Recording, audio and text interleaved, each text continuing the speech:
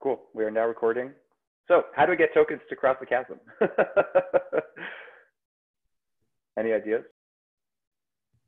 I have some ideas. So I guess I'll introduce myself first really quick. Hi, I'm Niran. I worked in this for a while. I'm in Panball, a project that I founded in 2018, and we try to subsidize communities. I think the way that we get tokens to cross the chasm is probably by changing the metaphors that we use to think about what's going on here. The dominant metaphor for these tokens is currencies, and I think it's a fairly good one. It fits a lot of what's going on with fiat currencies, commodity currencies that people are used to. But the metaphor that I use more often in my thinking is really more like land. And if you think of what's going on with these communities that get built, you can kind of use the metaphor of like early American settlement, where you have all this land out west, and it's basically being given out to people to build this kind of culture, to build a nation that actually spreads further than the first 13 colonies. How are you actually going to get people to use all this land and acquire it as the result of conquest or purchase? Like you kind of have to give it away, get people to start using it, build up communities out there, and then eventually you get to this manifest destiny where you have see the shining sea filled with people who have the shared national sort of bond. And it's kind of what I see happening with these tokens. You start just giving them out, whether it's Bitcoin or Ether, you give them out to people, people start participating in the network in one way or another, and then a couple of years later, you see a whole vibrant community organized around this token. It's less about the use as money and more about the land type, the land holdings, you might say, that ties people together and feels like they have a shared incentive to cooperate. And I think you can do that very broadly. I think we've only scratched the surface of what you can do with that.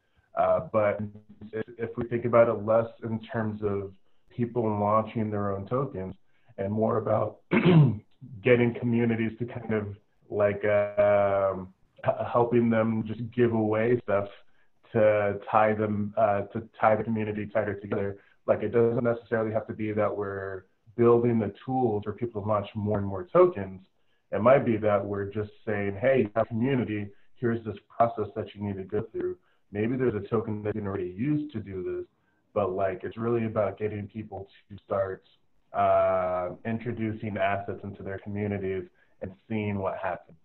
It might have negative effects, so you don't necessarily want to go too far, but trying to introduce these into more communities, it doesn't seem like a huge technical lift. It's really a storytelling lift, and I don't think we have that story yet.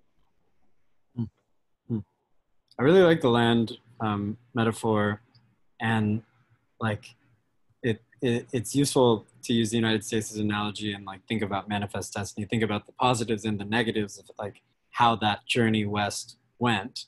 And just like, I think Mark bringing this conversation up is useful right now because we kind of have the choice where it's no longer like so crazy. I think there are very like talented, well-intentioned people in this space who are personable and like have many connections, many more connections outside of Web3 than they do within Web3, actually. And like can use their personal reputation to say, hey, there's this really dope community that I'm a part of like very like high functioning, interesting individuals that like would be great people to like for you to spend time with. And I've been like more willing to do that in 2020 than ever before within crypto. And it's important to the story and to the land story, Niran, because it allows us to spread the pie, right? And to not get lost in the idea that, you know, we all are here and we should just keep doing it ourselves, right? Like that there is a growing positive sum game and it actually gets better and better and better should we continue to invite other people. So very practically, like for Kernel, as we do this Expo week, my plan is to invite like mentors, like investors, people who like might be able to like practically like get involved with these Web3 teams, but also to invite like 50 of my like friends and say like, yo, we're going to be on the software air meet. There's gonna be a bunch of interesting people presenting interesting projects. You probably won't understand a lot of it, but like you're interested in tech, see these dope people and like see what they're doing and just come hang out and like let us know what you think. But taking that to the next step would be like join the Pinballa League with me as a part of Kernel, perhaps, you know, or like Alex, you going to somebody with your token who's like just a good friend of yours who like literally knows nothing about crypto, but saying like, yo, you're one of my best friends like in the world, and like here's my token, and like come hang out with like, and you might have done it. I don't know. I've done. This is what I've done. Like I was just playing FIFA with a friend like last year, and I gave him like what now amounts to $2,000 of Alex tokens. And he was like, dude, I am getting into the space, man. Yeah. But so I think so a tangent on what I just said is there's a sentence which is you can build a community very efficiently if you make your early adopters rich. So, and I think we can generalize this to you can build a great community if you provide a lot of value, whether it's money or not. And so we've seen yield farming and how to incentivize people for lending protocols. But what about so for me, crossing the chasm would be offering, translating and repackaging yield farming into products that people use. So let's say it was a Uber company, well, the rides would be heavily discounted. And you would not say you are getting Uber shares and the Uber shares subsidize the ride. You would just heavily subsidize the rides in a way that is not done before. And then maybe after a while for the top riders, you explain to them that, you know, you have a stake in Uber now and you can check, you can like select to open a city or something. And so I think it's translating what's been working. And as Mark said, it worked for Bitcoin, you know, like maximalists together, then Ethereum open source dev, and now DeFi entrepreneurs. And so what's the next step? And I completely agree that community tokens is a huge thing. And yeah, like there's no rivalry with personal tokens. I know that personal tokens is a bit shorter sighted, and I plan to probably end my token in like 2-3 years time, whereas, you know, communities strive for decades. So totally understand this point. And yeah, bullish on this conversation. Yeah, but I think personal tokens are just an extension of this idea, right? I mean, you're creating community, you're giving this value to the community. Yeah. And I think it was interesting, either Niran said it or in the talk, you know, extracting the idea only of money, or Niran said it, and like the idea of land. I like that. That reminds me of like the Bankless podcast. I think they always talk about like going west and like staking your new land, which I think resonates well with me. But I think also just my background is from like stock investing. So just the idea of having ownership, and the whole concept of ownership completely changes, right? Like I think back to the way back in the day when I would like, you know, try to see what trends, like, oh, a lot of people use Procter and Gamble toothpaste, so that must be a good brand. And then like I buy Procter and Gamble whenever I'm at the grocery because I'm a stockholder, I'm a shareholder. But it's such a gigantic company that you can do such more interesting things with these community tokens and incentivize people to have that ownership value or have that ownership mentality, but at such a deeper level that it's like, I'm part of this community, I'm contributing. So I think another interesting point was like, how can you incentivize providing value to all of these people that's not so heavily weighted at the beginning of the protocol? You know, like the early Bitcoin miners that, you know, I have friends that like bought drugs on Silk Road and they forgot about Bitcoin dust, you know, and then it's like they're a millionaire. And you're like, damn it, man! Like that was really, you know, were you really smart and like included in the community, or it was just dumb luck and now you're sitting really pretty? So I think like figuring out how to properly continue to incentivize the community to be a part, to contribute, to earn something that's you know, substantial enough to care throughout the lifetime of the protocol is also very, very important. reminds me actually of something we noticed, and this was when I was sort of working on bounties full time, was that it was by giving other people your tokens, right? By like turning them into, from users into like what is basically an employee, that their perspective, that was itself a marketing tool, that it was a manner in which you could get them to, you know, like if you think about the person or company that you work for right now, you love them, you know, even if you're just a freelancer, you sort of like think about them differently than anybody else, because like it's a part of you. You see yourself as a sort of subset of that. And so what we realized was that, yeah, we were trying to, you know, scream this from the top of like the rooftops, was like, if you have a token, like give it to people and that will be your market. Like that's your marketing expense. Just give them the money and like they will automatically feel as though they're sort of a part of your community, and your community ends up being this sort of like amorphous, blurry sort of thing where the people in the very core of it are the people who maybe hold the most tokens or feel the most empowered or play the biggest roles in that community. But as you sort of zoom out, you have these people on the periphery that are sort of maybe doing little bits of work or earning a little bit, even just for, you know, things like DeFi farming, yield farming, or, you know, taking an Uber ride as a user. You're sort of like still sort of being brought in with this like gravitational pull of owning tokens.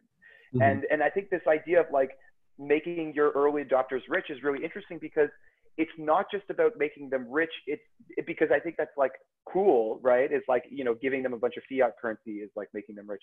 But what community tokens do that it didn't exist before is like sort of this alignment of incentives where they only become rich if the community becomes rich, right? That they're sort of rich contingent upon the community succeeding, and that if the community fails, they aren't rich at all. They've actually made like no money at all. And you know, if you've ever held a shitcoin for too long and the community eventually like collapsed, like this is what happens, right? And so it's this like contingent wealth that is really interesting, because it like forces everyone to say, okay, we will all be rich, but only if we work together.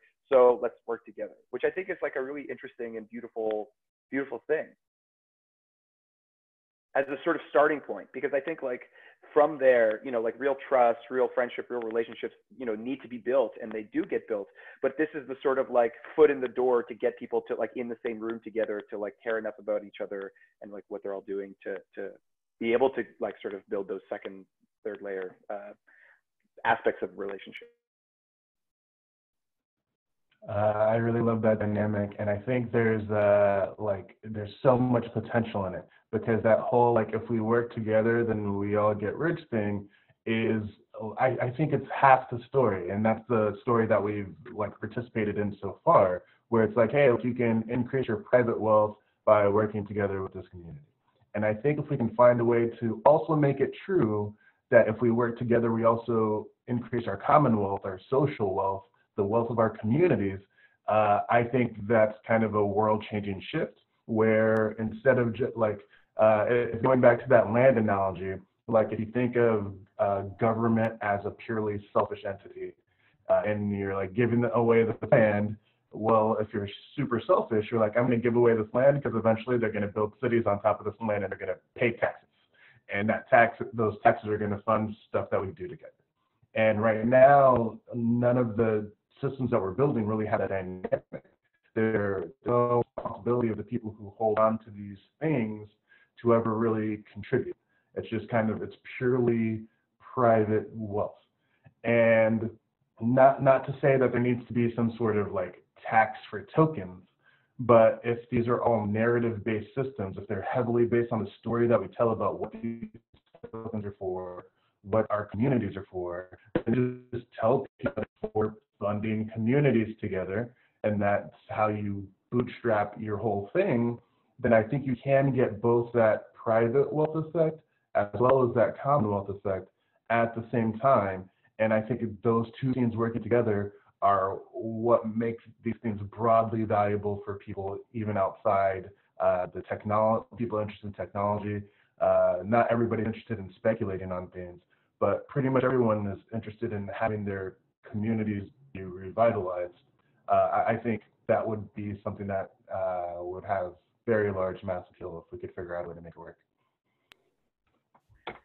one of the ideas that I shared in the other, and my apologies if I'm talking too much, but I want to sort of share some of these insights we had from the other Junto, because I think they'll be sort of good to stir the pot with this one. And one of the things that we talked about was this idea that tokens can be this form of debt to your community members, where like community members can work to earn a token, even when that token, where the work that they're doing creates some value in the world, and they can be paid in a token before that value is sort of realized, right? And so you can like sort of print money out of thin air. It's like sort of debt by the people for the people instead of debt by central government. It's very like grassroots debt.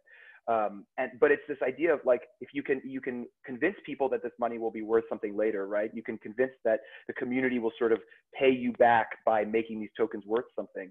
Then you can get people to, yeah, like do work out of nowhere to create value out of thin air. And this is the sort of like part where the land analogy breaks off, because we have like a very fixed amount of land. There's only like one Earth that we live on. But, you know, launching like new pockets of Earth everywhere around us, sort of infinitely, is like incredibly beautiful. And so there's just so much potential.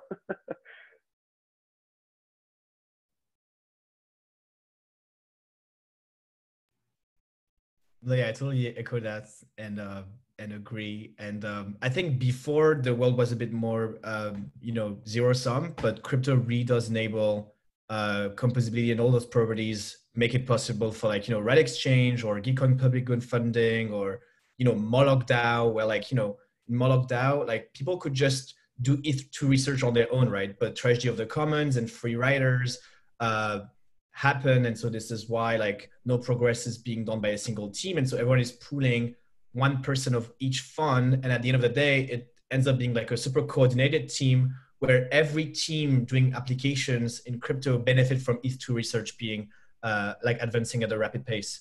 And so my question to you all is, we all understand that this is positive sum game, this is amazing, and we want people to do that. And we've done this personally, like I was part of some DAOs like MetaCartel, Marketing DAO, and others. And we were at like level 0 of community, which is like, you know, pooling funds, just a community bank account, which is, you know, the atomic level of community management. But we've had many ideas around doing a sort of deterministic hierarchy of how to advance in the community reputation. And I missed the talk yesterday, but maybe Dandelion had some good ideas with source cred. And I think that would be the amazing part. Just imagine if like, you know, kernel 2.0 is like, you know, to earn your first kernel, you need to meet 5 people. And so everyone is incentivized to meet everyone that way. And then the second level is, you know, you do a project for 1 weekend with at least 2 other people that we will pick at random or something. And so if you literally force serendipity, then friendships will happen and all the things that you wish will happen organically afterwards. But so how do we do that? Like, I've been talking to people about this idea for ages, but like it seems extremely hard to do in practice, I feel like. And so what is it? What is the blocker? I don't know what's the blocker. It does feel like it's easy for a smart contract. Like, is it because people would just game the system and they would say they meet each other just to get rich? So like Sybil resistance, I guess. Yeah. Fair enough.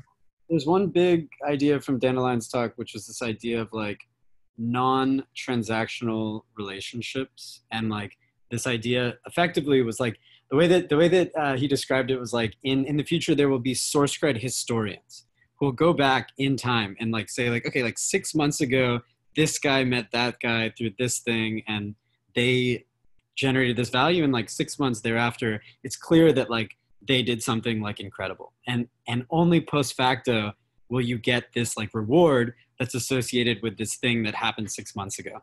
And by not being so deterministic on like, do X thing, get Y result, but more saying this is a community, we don't know what's going to be valuable. We don't know what 6 months or a year from now is going to prove to be the useful thing. We're able to like give ourselves more ability to kind of like navigate that, but more importantly, psychologically for the people that are in the community, the ask is more broad. It's give first. And if you give, you don't know exactly how, but you will likely return, like you will get something back. And like play the positive sum game, but play it long-term, play it iteratively, and like just trust that it'll play out because like the facts will will like work in that favor in the source code model, but also in like, I'm hoping in the kernel model, even without tokens for now, and perhaps with them later. Yeah, the only thing I'll add, because I don't think the civil resistance part is as difficult, right? Because we can sort of curate, you know, who's able to earn the token. So that part seems more taken care of. But what Vivek said of gamification and people just doing things just to earn the money, or the sort of relationships being watered down by this, I think that's super important. And, you know, one of the insights James Young shared during the earlier Junto was like, a community needs time before a token can be added. And the example he gave with Bitcoin is that it was actually the cypherpunk community that already existed, that already had a culture, a set of norms, the group of people, they had relationships, and that token was added later to sweeten that community. But if that token existed sort of at the beginning of that community, that it would be a failure, because yeah, ultimately things would become very transactional. And so like, and one of the questions we asked during that conversation, which, you know, we didn't really answer, but, you know, was like, how do you know when your community is ready to have tokens start to be sprinkled in? How do you know when there's enough sort of culture, when the values are hardened, when the relationships are meaningful and real enough that you don't have to sort of worry that your core group will become just so money hungry or token hungry that the sort of best parts of the community, the juices, will be like squeezed out by people, you know, just gaming it. And it's a tough question to ask, but it does seem like there is some sort of like threshold that a community needs to get to before tokens should be added, because yeah, if it's too early, you'll ruin it. A lot of the stuff that I think about is like going to existing examples of like organizations and just seeing like what's working there. And the one that keeps coming back to me over and over again is college campuses. Like I think there's a lot of inspiration to take in from how colleges make community work. They're getting all these new people from all over the country or all over the world, and by the end of 4 years, like this tight community has formed.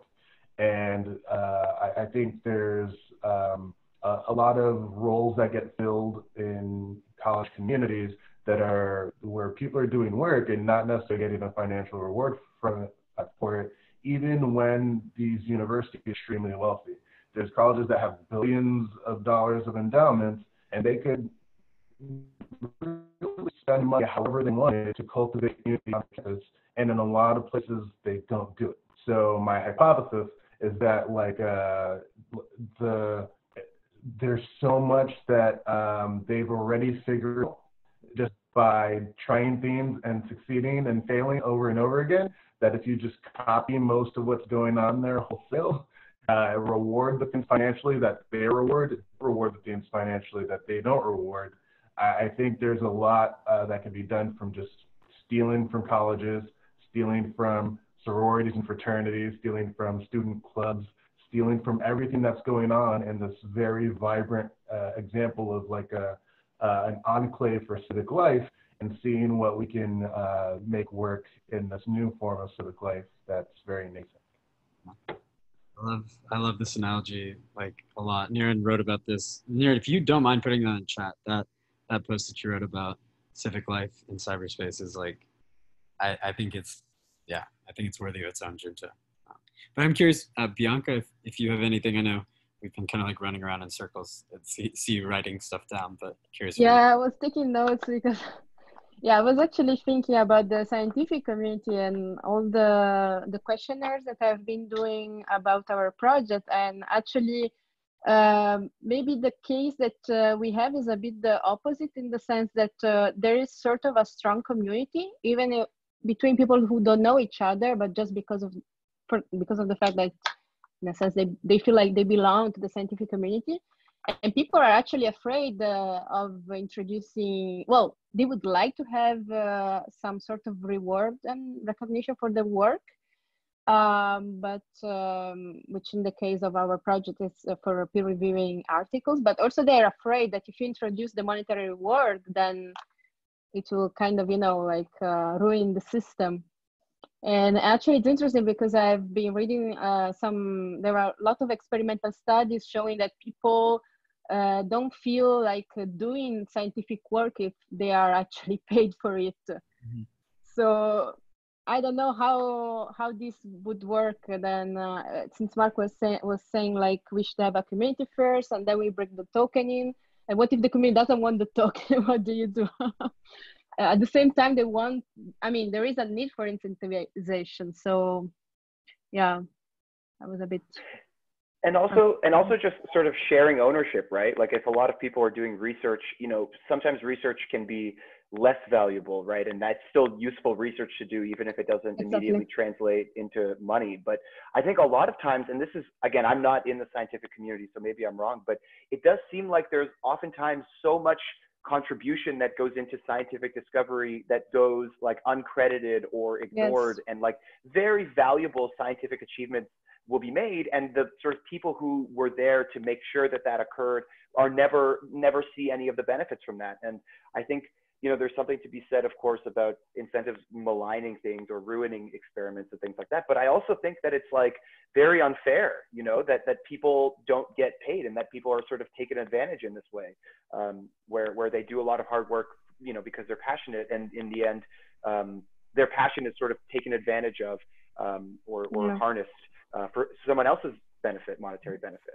Mark, I'm curious if you have an example in mind, and I want to use it like, because I know there's many, but I just like for like illustrative purposes, and then Bianca, if you have, like, I don't know if you have one in mind, but I know that this happens a lot. I think Bianca, I've told you this, my dad's been working in breast cancer research for like 25 years. He's a very like meek, quiet person. He doesn't like go to the front of the like grant line and like really push for his application to make its way through. And I think he's been working on some like really interesting stuff for the last like 5-7 years. And I think I know more about it than like MD Anderson knows about it. Partially because they like just don't see it and like they don't take the time to pay attention, and he's not going to go yell about it anywhere.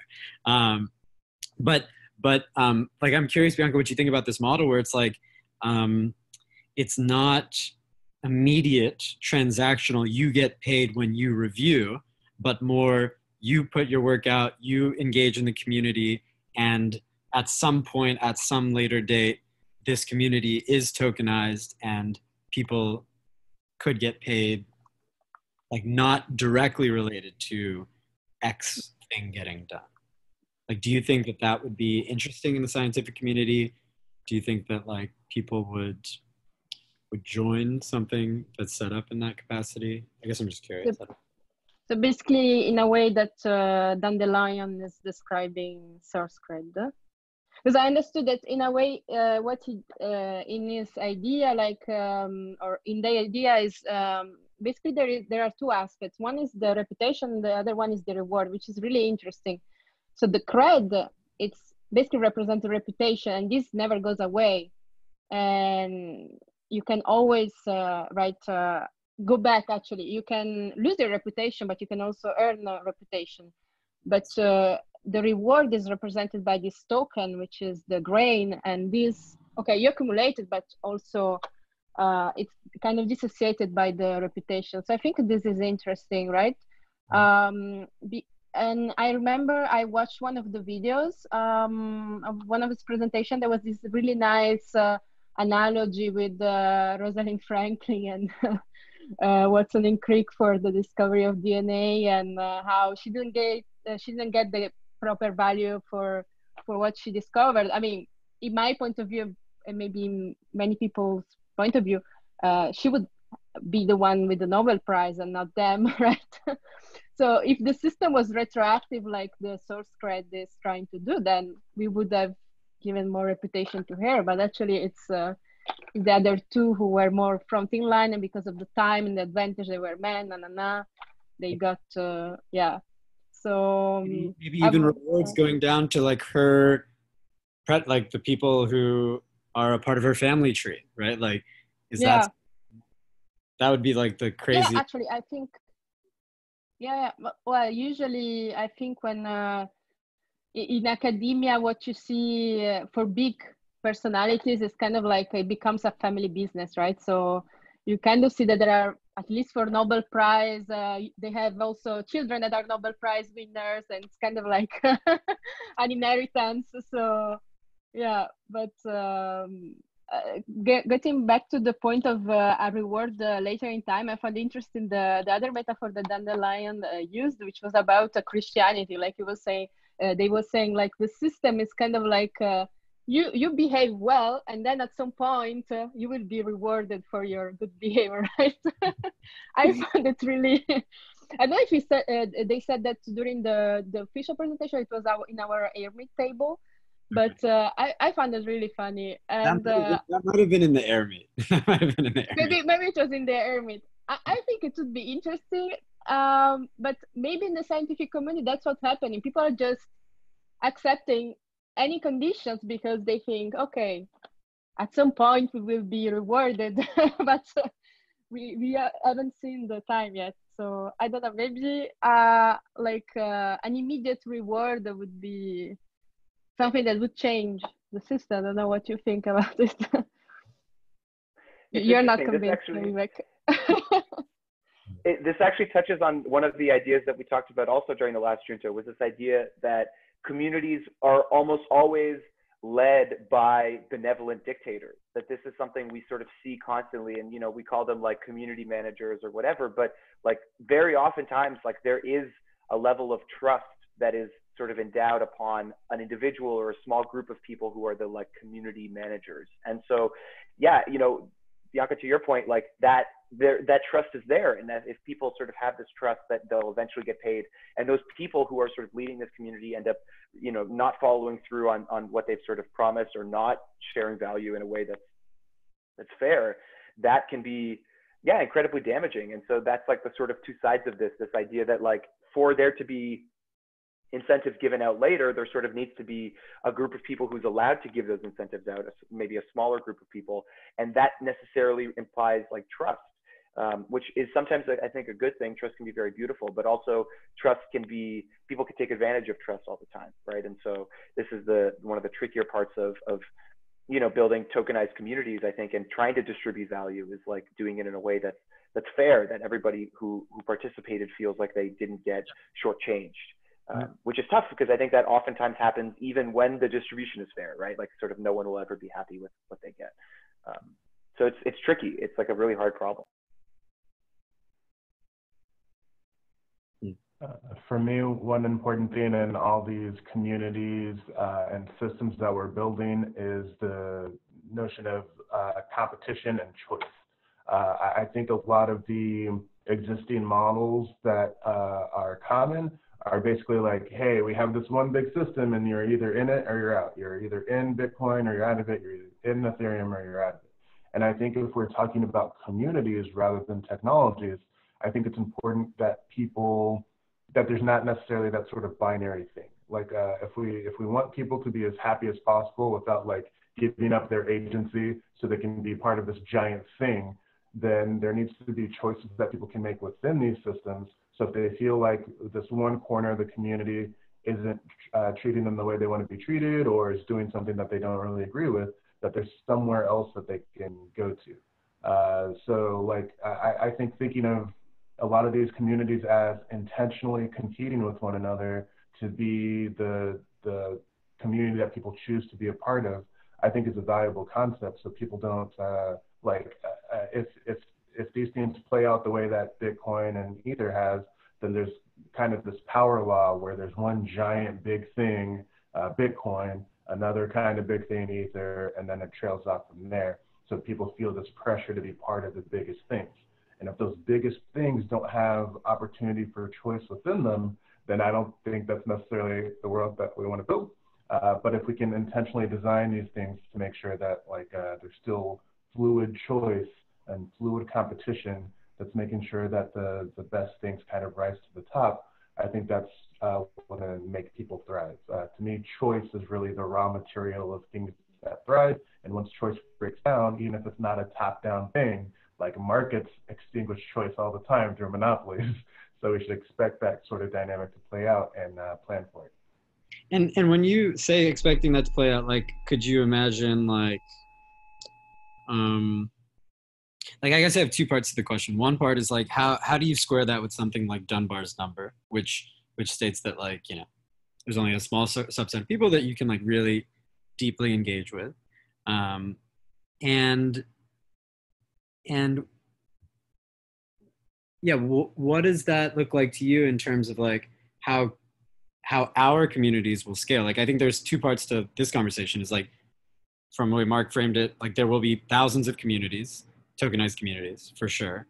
But then I think near in the point that you're making is that there will perhaps be one or two or three or four that are like the biggest of them. And like, can we like square those two things, and make room for like good things to happen within even the smaller groups that are, let's say, 100-person communities that never expect to be bigger than that for whatever reason. The example that comes to my mind, Vivek, is Metacartel, which is, I think at this point, post Dunbar number size, like I think there's more than 150 people in Metacartel. I'm not a member, so I'm not sure. Alex, you'll have to tell me. Member, I can speak if you want, but yeah, like Metacartel is amazing. Wait, one second. The reason why Metacartel is amazing is because it was very polarizing. Like the logo was extremely weird. And also it was bear market. So like we didn't have the money problem. Everyone that was in Metacartel, we filtered out. It was people who are not in it for the money. And the fact, I think one degree of quantifying success for a community is, okay, sure. Like there's a limited number of people we can get very close to, but I feel comfortable reaching out to anyone in Metacartel because we have this community boundaries. And so if I want to, like it's trust minimized. And this is what James Young says a lot, like it's not about trustlessness. That's for DeFi protocols and code. For humans, it's trust minimization. Metacartel, it's amazing because I feel, and I think the same is for Kernel as well, because I feel completely normal reaching to anyone in Kernel right now because we're all protected by this, benevolent Vivek and Gitcoin. And I think that everyone here is awesome and like positive and everything. And so these are like the community, I think, aspects that makes Metacartel good. And so now Metacartel has money and it's a venture fund. But as we said, it started without the money. The community was great. And how to qualify, I think it's talk to your users. So like Peter Pan knows everything. He spent his year just talking to everyone, getting friends with everybody, just like Vivek is doing, always on, like chatting and keeping in touch with everyone and doing connections all the time. And so that's when you know, okay, now the threshold is reached. And we can have a token and we can pay people and we can have capitalism embedded into it.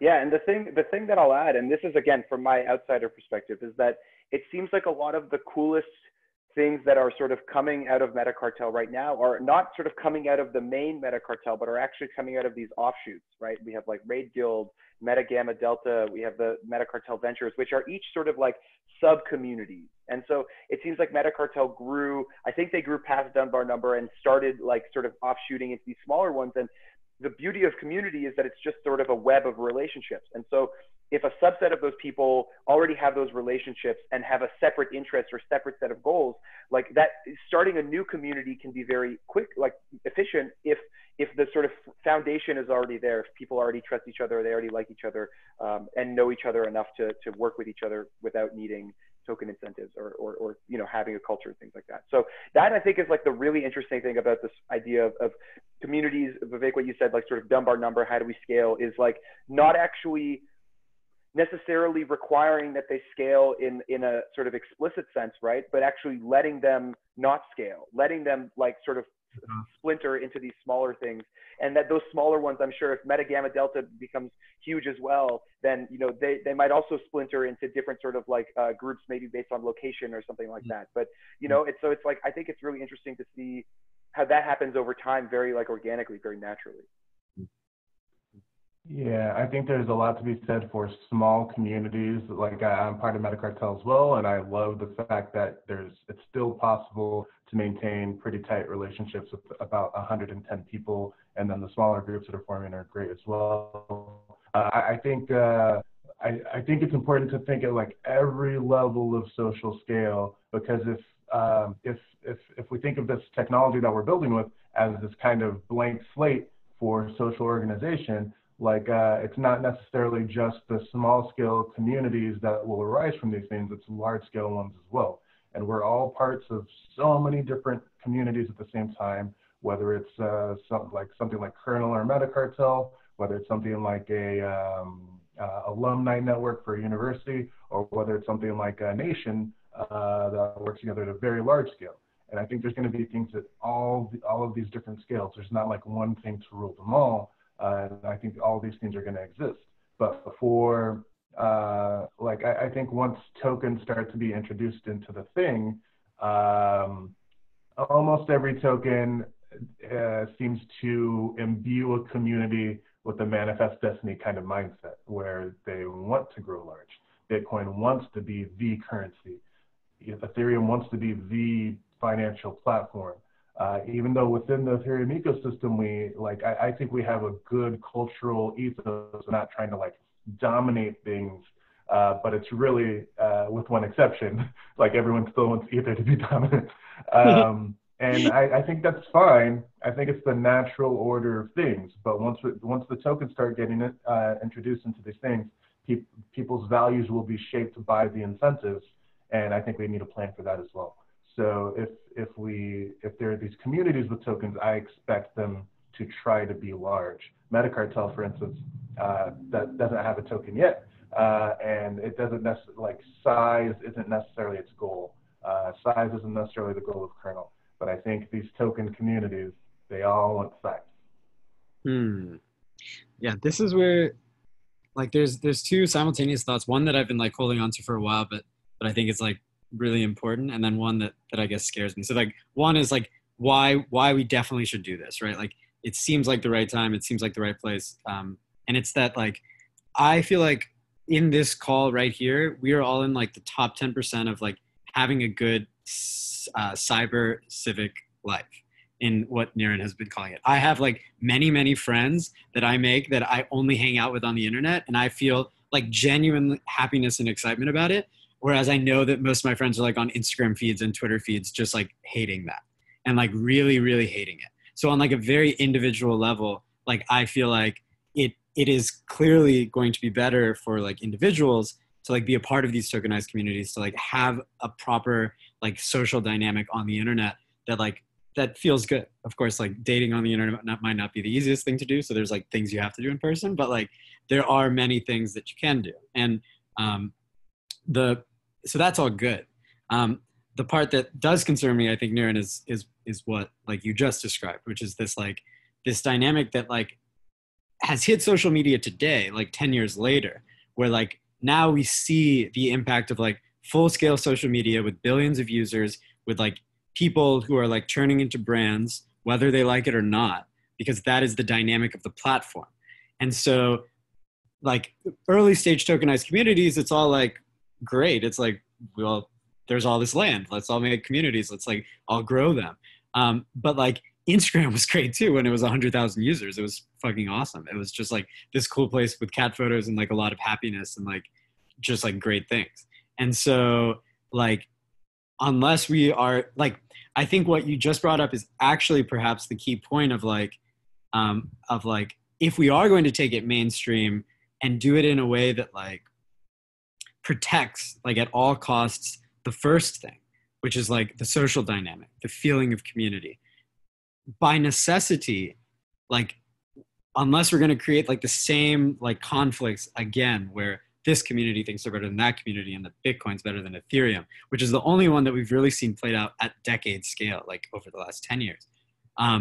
We have to be very, we have to ask the questions of how do we avoid Bitcoin versus Ethereum when there's thousands of them, right? Because that's been even more toxic than Democrats versus Republicans in most cases.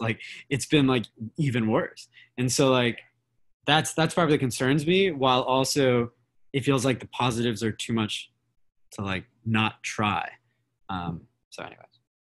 I actually, Vivek, will challenge you on your point that it's a bad thing that this competition exists. And I actually think that it's a very good thing. I mean, it ultimately toxic hate is not a good thing, and competition can become very toxic, and so there's good and bad competition. But competition as an idea is not bad, and that I do think we'll see a lot of competition as we start to see more communities, especially because, and this is something I noticed off of Reddit 2 years ago. I don't use Reddit anymore. I find the communities are too big. they're not interesting anymore. I call it like the open ocean problem. And that the best Reddit communities were the ones that existed up until like 20,000 people. If they get past 20,000 people, you know, they get on the homepage, everybody floods in, and then the quality of the discourse, the quality of the community completely goes away. And so instead of the question being, how can we take these small communities mainstream, it's actually how can we grow these communities without them going mainstream, without them requiring to have everyone, without them, you know, and that necessarily means there's going to be like 10 or 20 or 100 different meme communities, right? That might share some of the same content, but will very much sort of be in contrast to each other based on who is in those communities. And they might feel some competition with each other, which I think can be, you know, very healthy if the culture around community competition can be one that's healthy. I think one of the examples that comes to mind is like soccer communities, where there's so much competition between communities around different teams, but you don't really see that competition becoming like ultra toxic too much. People don't really talk shit about like Arsenal fans or Chelsea fans, whatever. Like they do a little bit, but it's sort of like playful, and they know that this is sort of like the fun of the game, the love of the sport. And so like at this sort of meta culture or meta community level is like thinking about communities competing, but in like a friendly way, and having different communities who do compete, but sort of pave the road that it's possible to compete without being like awful people to each other. Because I do think it's possible and meaningful, and that like, yeah, competition isn't always a bad thing. Yeah, I think competition is great. I think if it's possible for us to design with something where there's competition between communities, but there's something that binds them together, I think that's where the most potential is. I think when there's nothing to bind people together, I think that's actually a very dangerous situation. Like if you take the soccer hooligan example, if you gave them a budget, I do think you would see very bad things. I think you would see soccer crusades where they fund their militias. It could go crazy. I think we definitely want competition, because competition is good. It's what produces choices for people to choose from. But if we end up with all these different large communities with no shared incentive to cooperate, I think things could go bad very quickly. Maybe not very quickly, but eventually. I think if there's like the model in my head is like fewer tokens with more communities, like finding models where multiple communities can share a token, I think is something with a lot of potential. If you think about the economics of cooperatives, where they're trying to, where it's not necessarily entirely based on ownership, it's kind of trying to return value to individuals or producers based on the size of their patronage. I think that's the kind of model that can help people share tokens together, where it's like, and it's not necessarily about how much of the token your community earns, but it's based on the size of their patronage, and making sure that they get that sort of value proportionally as well. I think it makes it a no-brainer for people to work together on fewer tokens. So you might have thousands and thousands of communities, which is exactly what we want, but fewer and fewer tokens, because again, I think tokens are very similar logically to borders when it comes to states. Like tokens are the borders of civic life, I think. And I don't know how many of those we want. I think the fact that crypto is decentralizing, creating new communities, and it's not just Silicon Valley, which has an ethos of, you know, scaling to the billions, scaling to the billions all the time. If we give that, you know, that tool to anyone, then people will say, well, we're not gonna go for the billion-dollar company play. We just want 20,000 people, as you said, Mark, as like the cap. We want to, you know, stay a tight community and not scale. But right now, the people able to do this, raising funds, etc., are like, they're pressured and they want to do and scale to you know, global scale. So this will be interesting to cap the thing. It's like right now, it's either you have a small medium business or you're shooting for a startup, and the middle ground for communities isn't too much happening. But of course, like Niran and like all of you guys' work is probably heading towards it. I am very curious about that, Niran and Alex, like you as well, like as a founder who's like coming up within the crypto world, is like this like like what happens when it's not VC funding or nothing? What happens when there are like these middle layers? And grants programs are kind of like the start of that. I think like Benvala and like SourceCred and others are like starting to get towards the next level where it's like, it's probably not just grant funding. Maybe there's like some other like requirements, but it's not VC scale or bust. And that allows for like really strong financial outcomes for founders without the requirement for billions of users. So I don't know, Alex, if you as a founder are thinking about that, Niran as Benvala as like a funding mechanism are thinking about that, but open to anyone really who has ideas. Personally, I'm still quite bullish on VCs. And if you look at the top protocols in DeFi, they all were started as VCs because I think the best way to create a useful product is first to start as a startup. Then maybe, your first VC can be a DAO now because there's Venture DAO and the DAO by consensus, open law. But probably it's better because just for a simple reason that, as we said, token is just a network effect booster, but you need to have that product market fit. And the best way today we found to achieve product market fit is a lean startup kind of model. But then, we can decentralize to a DAO, and then maybe VC is not as useful because you built that product that got the right community, and thus the community will be helpful. But first, you need some guidance, you need help, and you need upfront funding. And it's just much easier and faster to do it the VC way. And so VCs are great. Let's decentralize VCs and do the DAO VCs. And so this is why Technical Ventures and the DAO are quite interesting because if you're into crypto and, crypto is still dismissed by a lot of VCs because the market cap is still very tiny. And it's like DeFi is still like, very small compared to banks and fintech in general. And so that's a great way to, if the DAO VCs that are earlier than the Silicon Valley VC who dismiss it, they will get very wealthy. And so they will probably replace VC and have a healthier model. But I think investing is a great vehicle to drive change.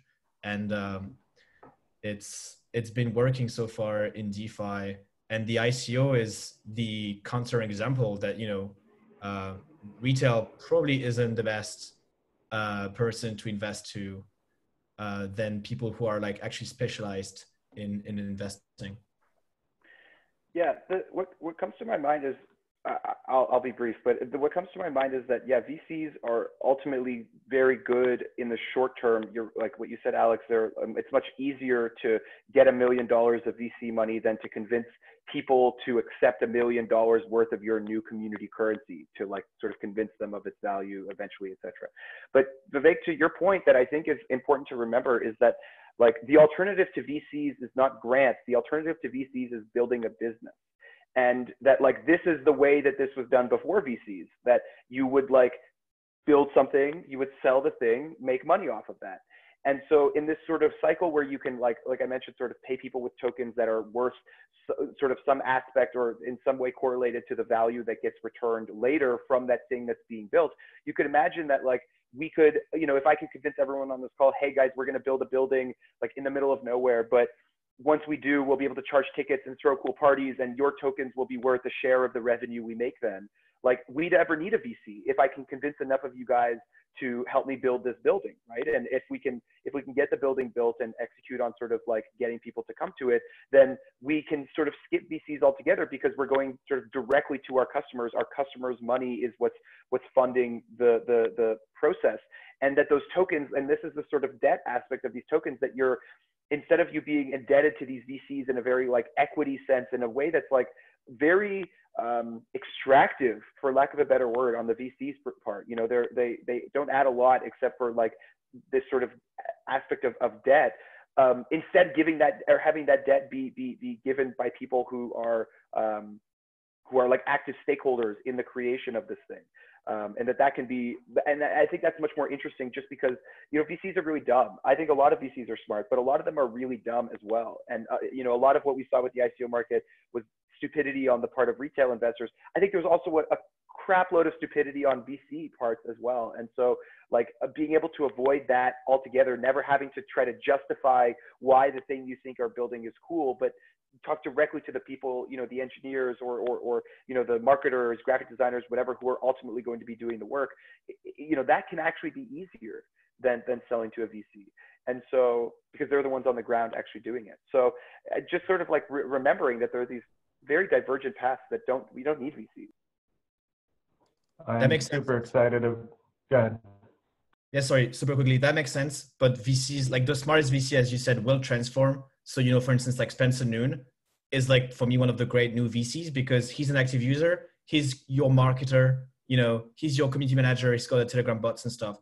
So I think some can turn good. And yeah, like the bad ones, I think we agree on this. Yeah, sorry. Go on, Niran. Like I'm super excited about more distributed ways of funding new kinds of projects. At the same time, I also have, I think, a healthy amount of fear about it. So like with the VC model, like it's a pretty like tested playbook that people understand about the dynamics of building a business with VC funding. People also understand the dynamics of building like a real business with cash flows. But what people I think don't really understand yet is this middle ground of just distributing tokens to a whole bunch of people. And I think I'm part of a book club that's currently going through the Federalist Papers, basically the founders of America going through and saying, hey, this is like things that we have to think of when we're organizing a nation to try to produce harmony.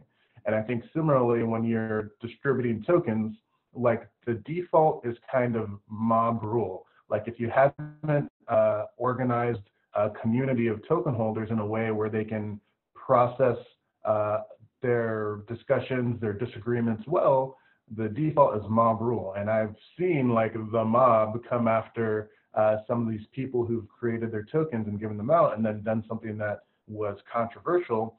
They don't have necessarily they don't have a board of directors. They don't have shareholders meetings.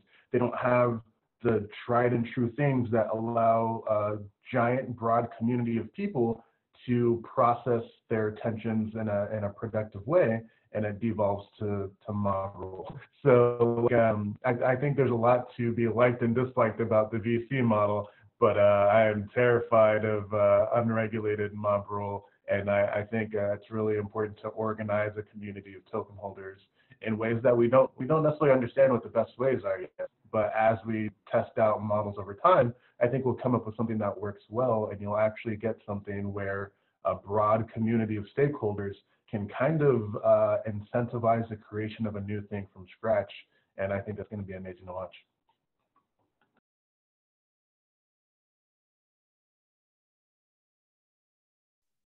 Mob rule also terrifies the heck out of me, and I definitely agree. I mean, VC this is a tried and true model, so I think we'll see these more evolutionarily these different models come because I think community tokens, what we were talking about earlier. I mean, competition is great, right? But then if everybody has this stake in this feeling of community, like going back to the soccer example, like people get really strongly opinionated about their communities so much that, you know, they're willing to stab somebody with a beer bottle, like sort of thing. And that's true community ownership, like at its finest, right? But at its probably worst, but like you feel a real sense of community so much that you're willing to do harm to somebody else. So to Niran's point, like that devolves a couple degrees further and you have full-on mob rule, which gets really terrifying really quickly.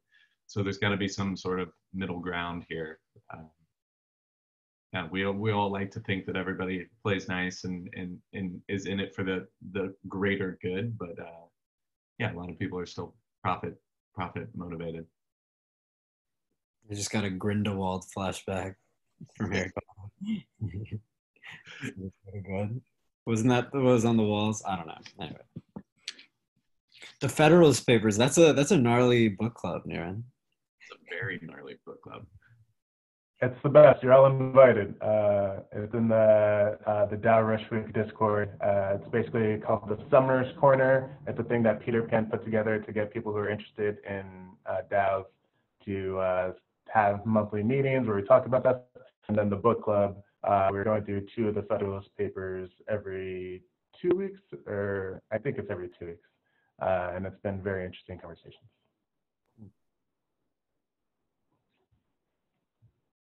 Very cool. Yeah, it occurs to me that having a playbook on these sorts of things or a blueprint or something is very necessary. Yeah. But we're still very early as we're trying to figure this stuff out. Well, I think you can draw parallels from a lot of these things, but it is, you know, it's different this time. It's kind of a bit uncharted territories in a number of ways, but yeah, like definitely looking at these and seeing, you know, what can you learn with everything, right? The question, the last like thing in the back of my head that keeps coming back up is when you were talking about individual wealth tying to commonwealth. And that specific like guiding light, so to speak, as if we can optimize our communities, or perhaps, I don't know, maybe this is my hypothesis, that the communities that best do that best align individual wealth with commonwealth outcomes will be the ones that like win in the power law dynamic that you're presenting. Like, I don't know, I guess it strikes me as like really important, given that like right now the way that you make money in America is you have money. That's like how it happens. You don't like earn it. You like have money, and then money comes because you already had it. And if you don't have money, there's like very few ways to like get to money. But if this system like would worked, which is like, of course, like this has been the American dream the whole time. So it's funny that now we're like talking about removing America from the equation and just saying, if there was a system where individual wealth could mimic like actual commonwealth, that would be better. I guess, yeah, I'm very interested in like how we get there. And I know like some of the projects I'm most interested in Kernel, frankly, are like the ones that are thinking through this, that are thinking about like decarbonization as something that like obviously no government has really gotten right, but is clearly important for commonwealth. And it's funny because that seems like such a hairy, tough topic to go through, but then when you get to it, it's like, this is actually the perfect thing to try this with, because other things like people will just say, let's use the government. But in this case, people are like pretty clear that like the government approach is like not going to work out that well. And so like that's one of the situations where, yes, if you could do it using new systems that we're creating, like, yeah, like what is, to Mark's point, what is the playbook?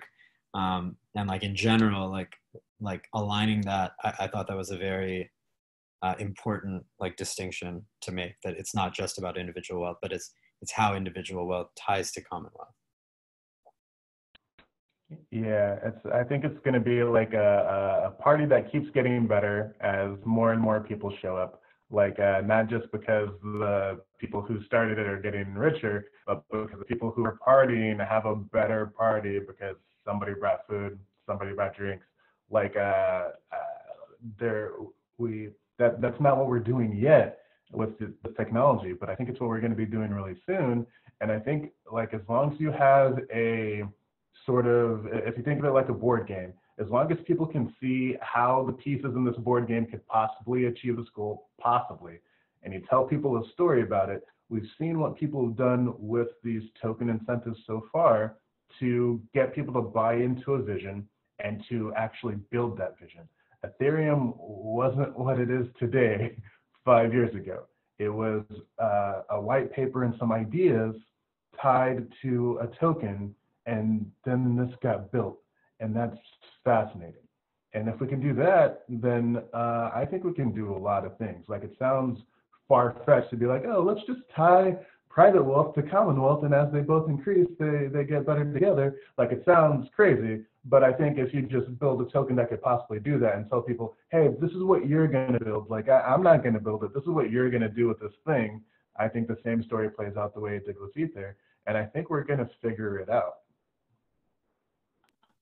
Yeah, there is a feeling of sort of inevitability about it, Neron, that we're sort of like, we're too far over the waterfall, that like it's like too late for this not to be a real thing, you know, for governments or central banks to feel threatened by the public's ability to launch tokens.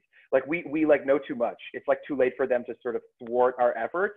and that now it's just sort of a matter of time before the world realizes, holy shit, this is like now possible. We can create value out of thin air. And, you know, when people talk about like 21st century abundance, like Neuron, I know exactly what you mean about the fact that it sounds very far-fetched, because people talk about, oh, I want to live in this post-abundance world. And I have to I feel bad because I have to be like, guys, like it's already possible now. Like just wait, like strap in, get ready, because like the next 100 years, in my opinion, this seems like the most like obvious thing that's going to happen. And I think it's really going to change. You know, you see a lot of these like very grassroots sort of political action in the States, but also like around the world. And imagining what people who are so empowered, who are so passionate about, you know, their communities, having the ability to mint these currencies and to sort of spread their cultures, like it really does seem like we can like create abundance out of thin air. And that sounds very hokey and magical. And I remember, I think that's like sort of how I ended my DEF CON talk, was like, so if you could create a culture, you could like kind of change the world. And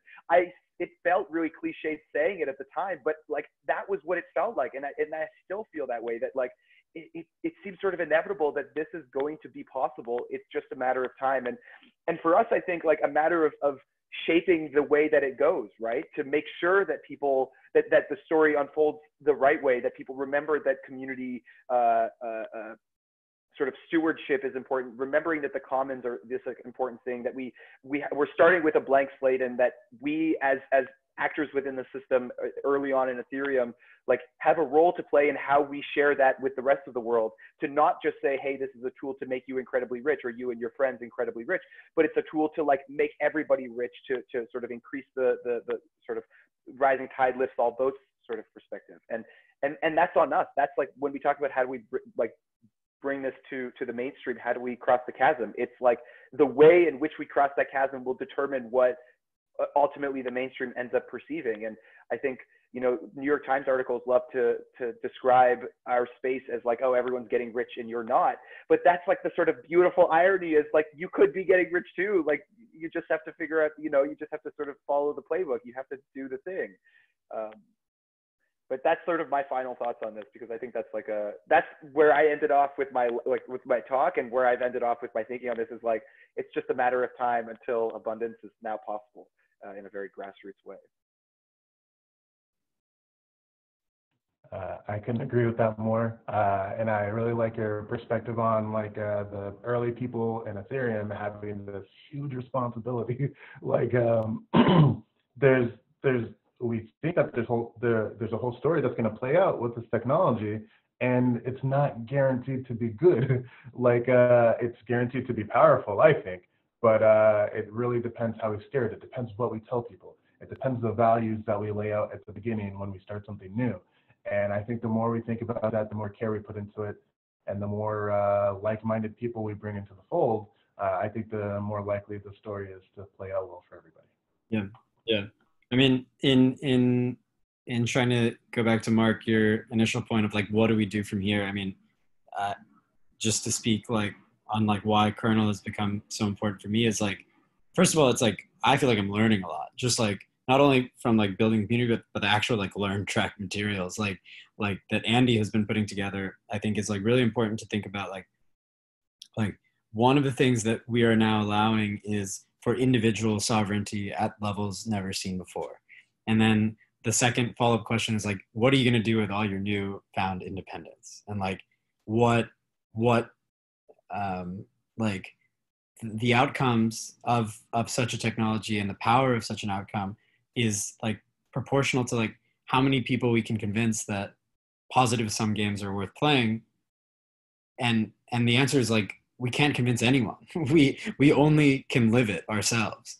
And if we live it ourselves enough, and show people that like living the positive sum way in one aspect, or you know, you can choose other like principles, like that leads to the outcomes we're looking for, is the only way to like, or the best way to consider like positive outcomes for everybody. But you know, I guess the other part of Kernel is like starting with the people and like trying to like say that like if we get great groups of people together and say that this is a long-term game, you like of course might start a company here and maybe should talk about that, but but more importantly, you should just like know these people because they'll be with you for the next decade. It makes me happy that what Alex, you said, like you feel confident and comfortable reaching out to anyone, because that was ultimately the first like operating goal. Was like, doesn't matter what you're building, doesn't matter what you're doing, just like this is a group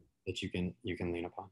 Yeah, especially like this group is, I think, like this fellowship is 3 months long, right? Like it's pretty short term, but if there's gonna be like group collaborations and other things like this, playing the long game, like this relationship will last into much longer than this. And it's happened in other fellowships like On Deck or like other Silicon Valley and stuff. And so it's really nice to have this made online with a purpose that's like ad hoc, right? No one is forced to do anything. It has to be proactive.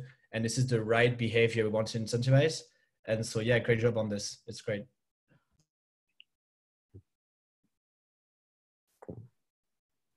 That feels like a good place to end off for this Junto. Thank you guys all for coming. This has been wonderful and very surprisingly different. We covered a lot of different ground than what we did in the first one. So if you guys didn't actually get a chance to watch that first Junto, it's probably worth watching again, just as a different, we had a very different perspective and a lot of different conversations. But yeah, I feel very, fired up about this sort of thing and very hopeful also about the sort of future that we can be in. So yeah, thank you guys all for coming, and yeah, I look forward to what's coming up next.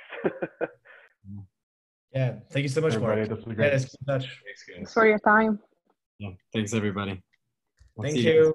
Bye. Happy Friday. Happy Friday. Bye everybody. Bye.